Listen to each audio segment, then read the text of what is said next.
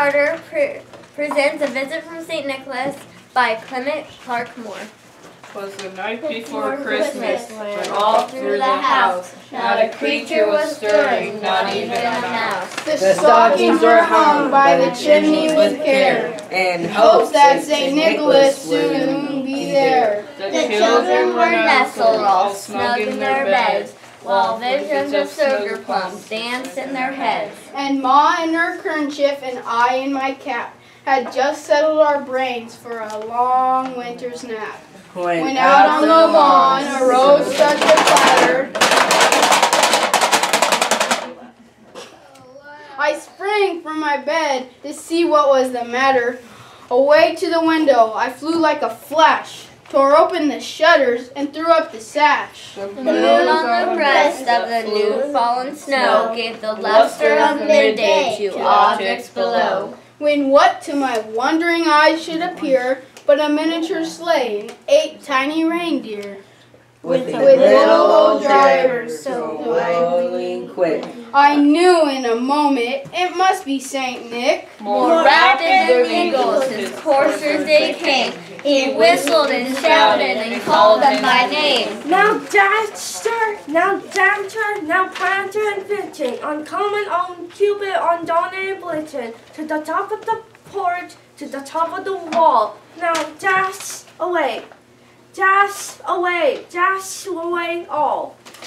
As dry leaves before the wild hurricane fly, when they meet with an obstacle mount to the sky. So up to the housetop the coursers they flew, with a sleigh of toys and St. Nicholas too. And then in a twinkling I heard on the roof the prancing of and pawing of each little hoof. As I drew my Okay, wait, let's do that again. Each little hoof and give them a chance.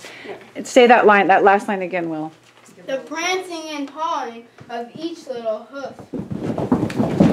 Okay. As I drew in my head and was turning around, Down the chimney, St. Nicholas came with a bound. He was dressed in all fur, from his head to his foot, and his clothes were all tarnished with ashes and soot. A bundle of toys was flung on his back, and he looked like a peddler just opening his pack. His eyes, how they twinkled, his dimples, how merry. His cheeks were like roses, his nose was like a cherry. His droll little mouth was drawn up like a bow, and the beard of his chin was as white as the snow.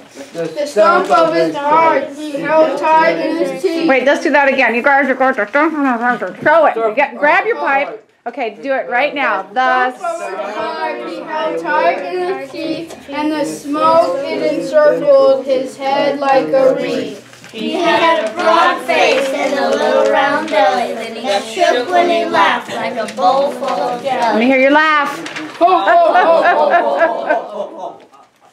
He was chubby and plump, a right jolly old elf, and I laughed when I saw him in spite of myself. A wink of the eye and a twist of his head soon gave me to know I had nothing to dread. He spoke not a word, but went straight to his work, and filled all the stockings, then turned with a jerk.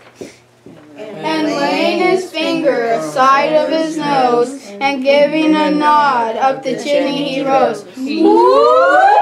He sprung to a sleigh, to his team gave a whistle. Away they all flew like the down of a thistle. But I heard him exclaim, ere he drove out of sight, Happy Christmas to all!